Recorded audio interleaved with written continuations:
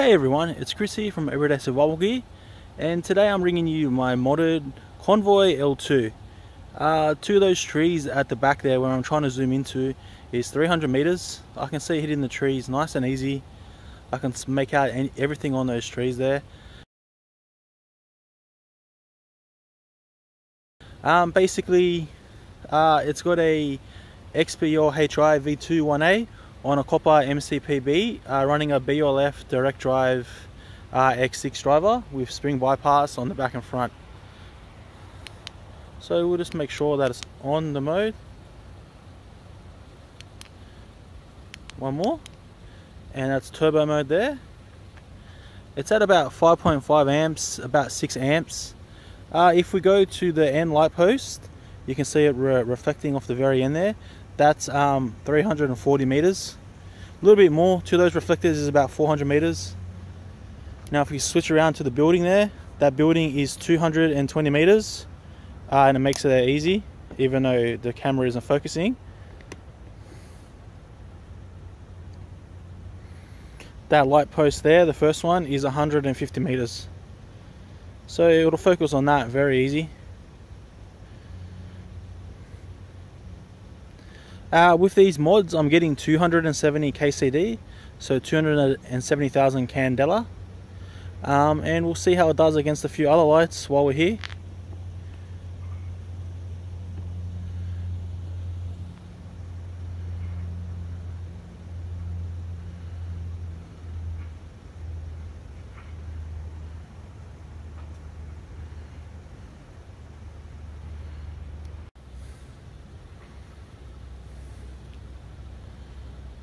Alright guys, now we got on my modded C8 direct drive with the XPG2. You can see it actually makes it to 300 meters pretty cruisy. It might be easier for you guys to see it on this on the camera, because like it makes it there and it's more spread out. To the end post, I can see it lighting up the end post super cruisy. Not as good as the L2, but it does make it there to 360 meters easy as. You can see it in the front field here because it's more spread out. It does make it there easier.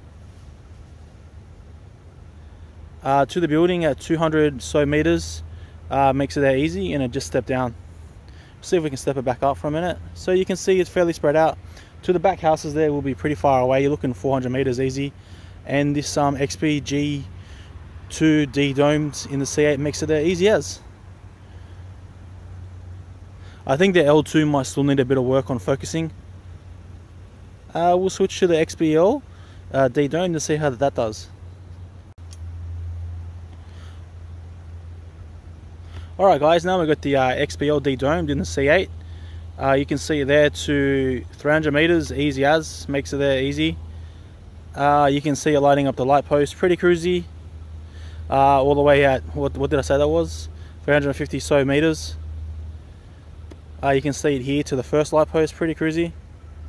Lighting up the field easy, lights up the building very easy at 200 meters. And I just stepped it back down, I'll step it back up. Alright, so we'll put back on the L2 and see how they do side by side. This is rated for about 141,000 KCD.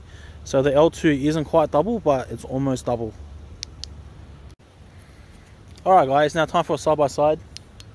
That's the L2 on direct drive mode. So it definitely does make it there a lot easier.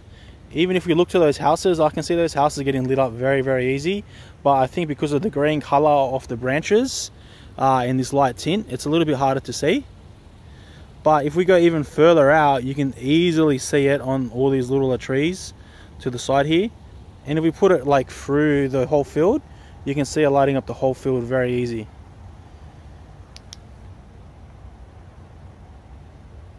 Okay, so to the right is the C8, to the left is the L2. So we'll go to the tree at 300 meters. So that's the C8. You can just see it, and that's the L2. You can see it a lot easier. It's got kind of more penetration, I should say, and it's nowhere near as spread out.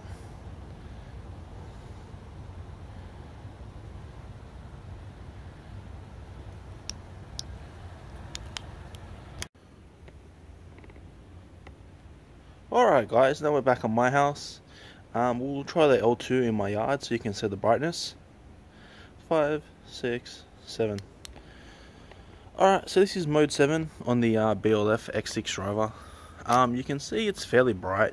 It's probably brighter than the C8s actually, because to me it's lighting up the backyard really well, even though it is a thrower. Obviously it will wash out the tree because it is a cold white tint. About 6500K the V2 1As are, or I should say the 1A tints. Alright, so to 100 meters you can see it gets there really easy. Although it does light up a lot of the tree, you can see that there is a pretty big center hotspot there, that the hotspot is even tighter than the rest of it. So to 100 meters it does really well, obviously. In the video, because I've already filmed that video at the park, you can see it does get to 300 meters pretty cruisy even on the video while it focuses. I know it goes out of focus, but at that distance it's always going to lose focus, guys. Sorry about that, I can't do anything about it. But yeah, but those C8s actually handled that distance really well. There's actually another tree that's down the road. I'll see if I can get to that. So you can see that tree that's in between there. That's 180 meters to that other pine tree all the way down there.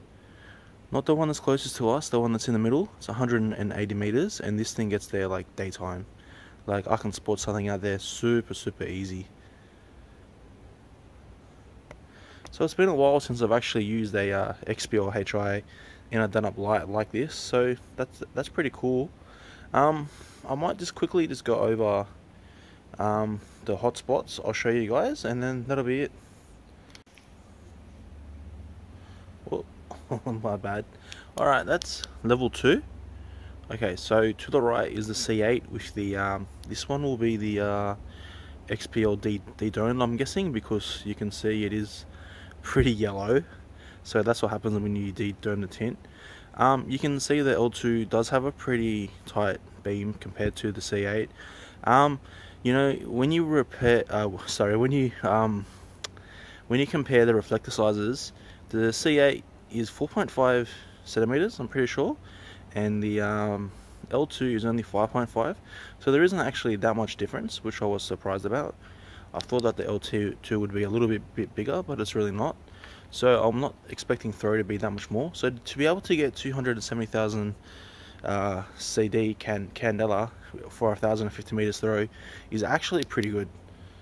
Okay, so then here we've got the that'll be the XPG2. That's the de-domed. These two actually look a lot closer than compared to the XPL, and I was finding that this one did throw really well, but in the test I also did find that the XPL done better. I think that could be because it does output a lot more light compared to the XPL de-domed. But if I put the XPL de-domed and the XPL-HI together in my yard, which I might actually do, we'll see that that the XPL-HI is still brighter. Alright, so you can see clearly that the L2 is still a lot smaller hotspot, but not by heaps. So even if we go up one, but now might be a little bit easier for you guys to see, but they are fairly close. Alright guys, now this is the C8 with the XPL de-domed on the highest mode.